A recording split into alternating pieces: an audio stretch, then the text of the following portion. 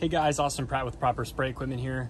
Today we're going to be doing a head replacement on the AR45. You are going to need a couple tools here. We'll start with the part, which is this head. That number is 3120020. They're about 30 bucks. You're going to need a ratchet, whether it's electric or manual. You need a 1/2-inch socket, a pair of pliers, and then a torque wrench. This is the most important part. Most important thing here is you're going to make sure the pressure's out of the line. As you can see, we have 0 PSI, but I'm still going to open my ball valve.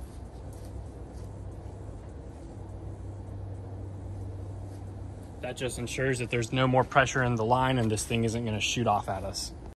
Next step, we're going to take our pliers and the clip that holds this pressure gauge on. We're just going to lightly pull this off. Kind of wiggle it if you need to. Set that aside, pull our pressure gauge off. Same thing, wiggle it as we pull.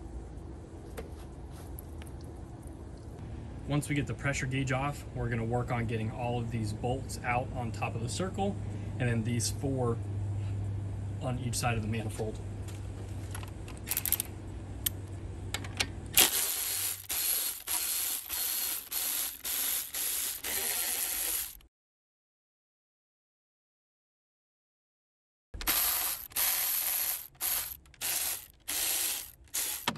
So I ended up having to loosen all the bolts on each side of the manifold in order to get this cap off. So the cap sits on like this, tucked into each of these check valve holders. And once you get it off, the big thing is looking at the orientation that it comes off. So mine, the numbers down here at the bottom where this part number was facing towards the ground. So now that we have this off, you got to pay attention to which way the check valves are in here as well. This is the new one. This side of the manifold, the check valves point out this way. This side, they're recessed in here.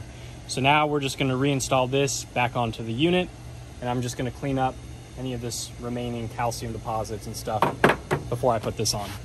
Once you get this head back on and some of the bolts snug down, you're going to want to take your torque wrench and pull up your diagram here, or if you don't have a diagram, I have one for you. These bolts are going to be number 43. Number 43, 90 inch-pounds, within 10% there. So we're going to torque all of these bolts here and the ones on each side of the manifold to 90 inch-pounds. So we're going to turn on our torque wrench here. I already have it set at 90 inch-pounds.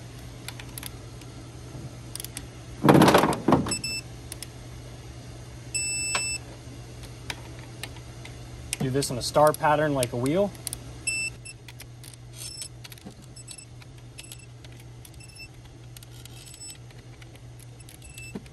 Once you have these bolts snugged down to 90 inch-pounds, do the ones on each side of the manifold, throw your pressure gauge back in, and this thing's ready to rip.